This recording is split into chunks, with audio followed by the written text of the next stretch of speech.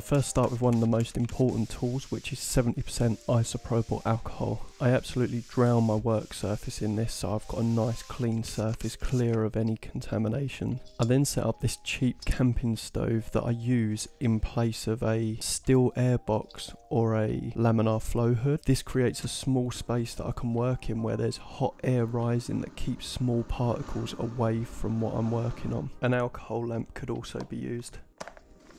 I methodically add each item into this sterile environment, ensuring that I clean every item with isopropyl alcohol before I add it into the zone.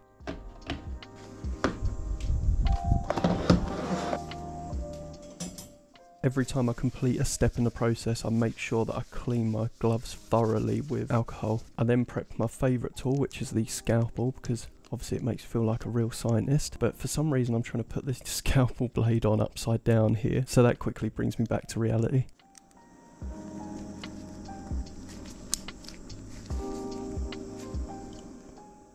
I use the flame to keep the scalpel blade sterile. And apparently my fingers too. But luckily the alcohol evaporates really quickly, so it didn't even melt the gloves.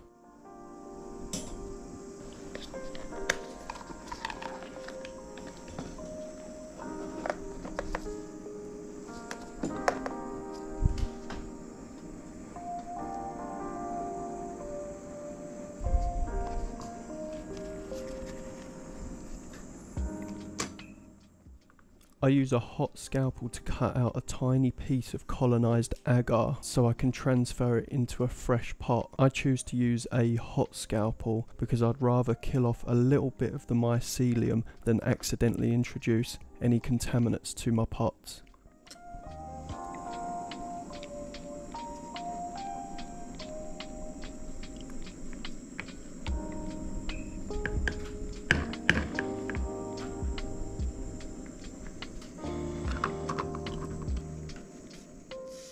After every transfer, I use heat and alcohol to sterilise the scalpel.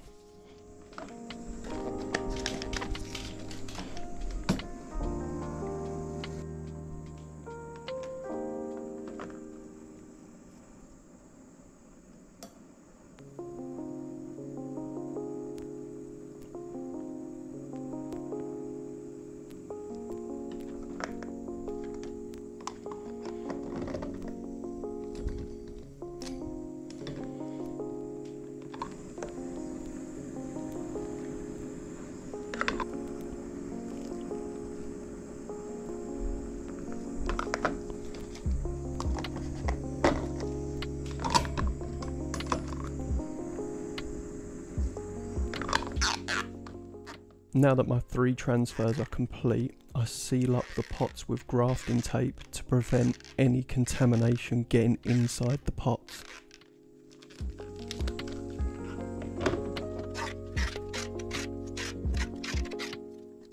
As you can see, they were very successful, and after 4 days of incubating at about 32 degrees Celsius, I've got lots of clean, healthy growth.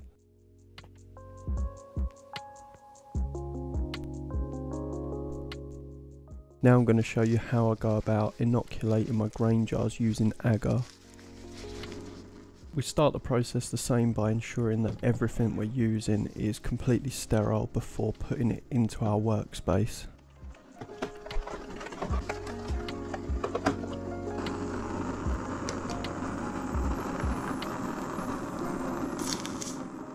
Using a hot scalpel, I cut my agar into small squares.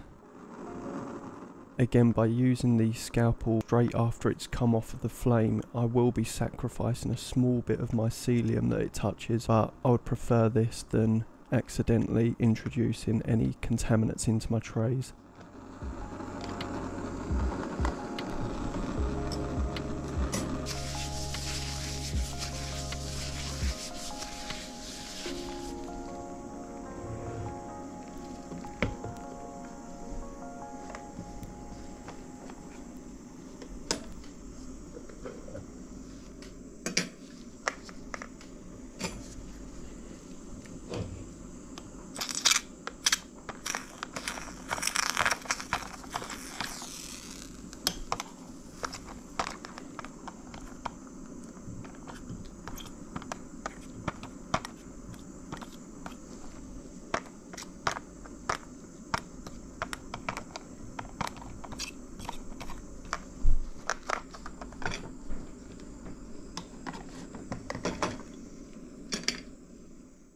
Now the piece of agar that was stuck to the scalpel, I probably shouldn't have put that in the jar because I feel like I took that outside of my sterile zone.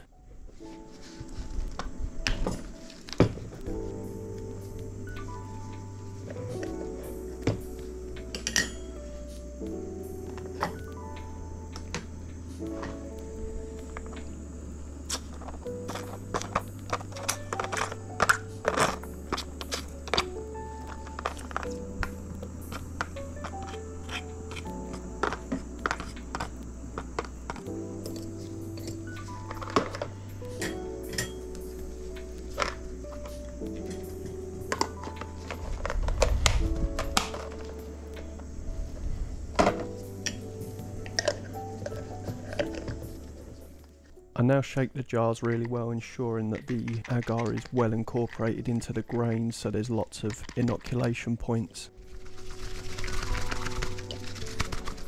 I then use a bit of precautionary grafting tape on the lids because these are miscellaneous lids that I've just plopped onto these random jars. And I've discovered this much more efficient way of sealing up the pots as well. Once they're all complete, I just put everything into my incubator, which is just a cooler box that I've got a heat mat in, and it stays around 32 to 35 degrees Celsius. This is what the jars look like just over 24 hours later.